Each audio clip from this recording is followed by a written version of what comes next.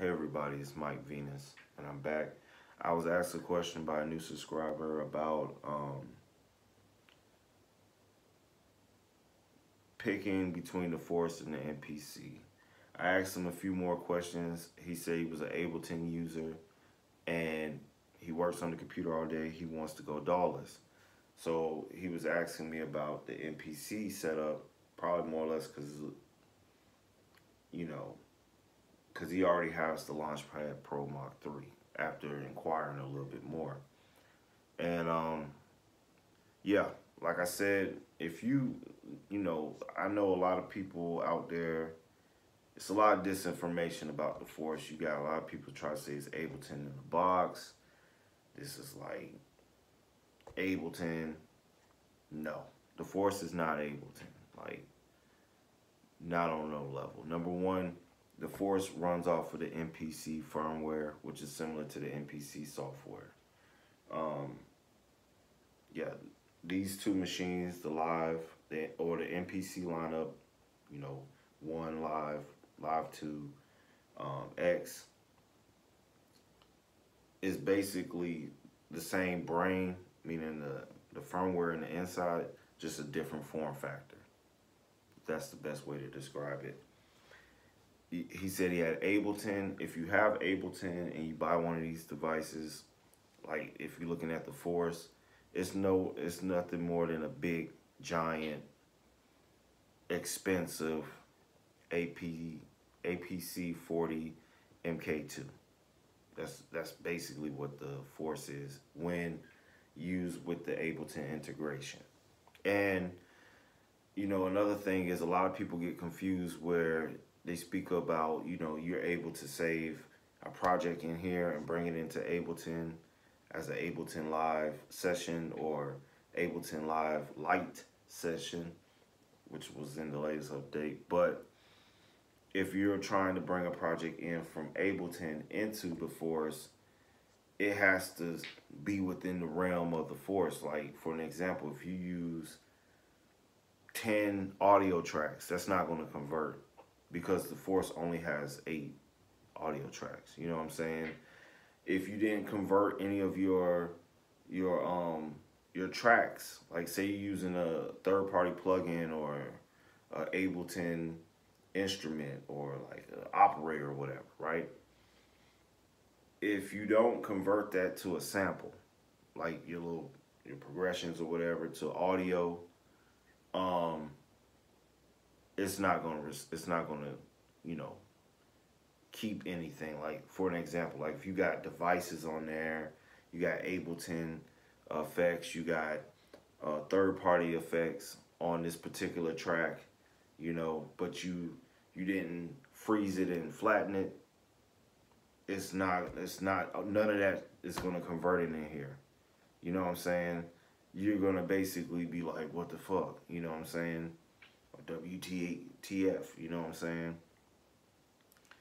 And, the other thing is, like, all the Ableton programs, like the drum rack, the, Simpler, Sampler, and the, damn, what's the other one? Start with an I. Can't think of it right now. It's only like four Ableton tracks or programs that is able to convert like straight over, because it's all audio or sample based or MIDI based. So just take that in consideration if you was going to buy the Force or the MPC and try to use it with Ableton, or use the Force and try to convert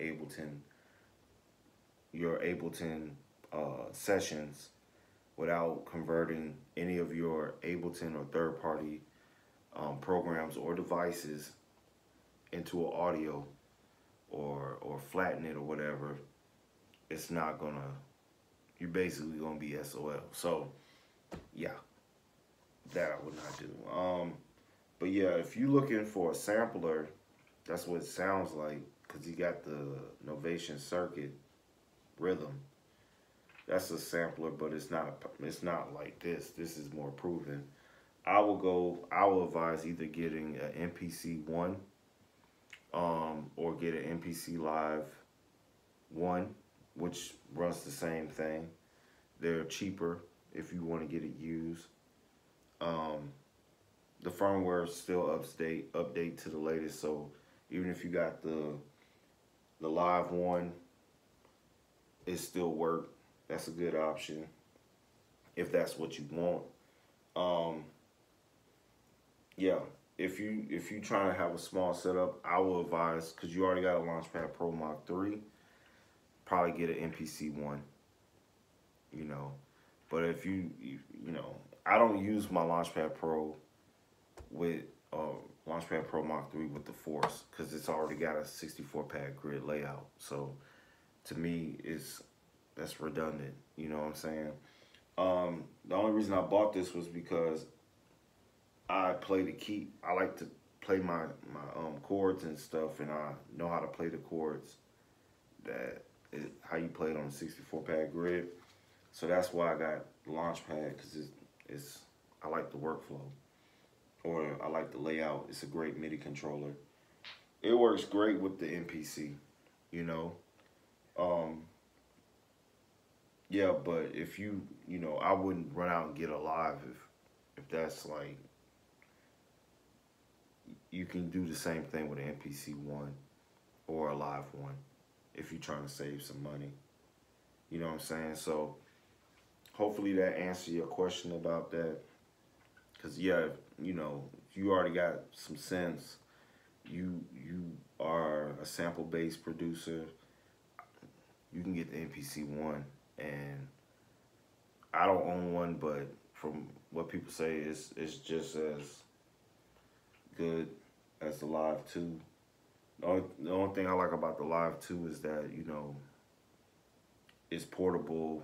I believe it's the best MPC ever because of all the overall things you could do. But if you got a small setup, you just trying to create a small setup, go with the MPC one. The Force, like I said, or, you know, you could just buy the you could just buy the Push 2. Like, if I had Ableton, I would buy that over any of these, because the Push is an amazing controller for Ableton. You know, the Launchpad is universal. You can use it with anything. You can use it in standalone, or you can use it with Ableton. But yeah, if that's an option you're looking for, probably look at investing either into a Push 2 or an MPC 1.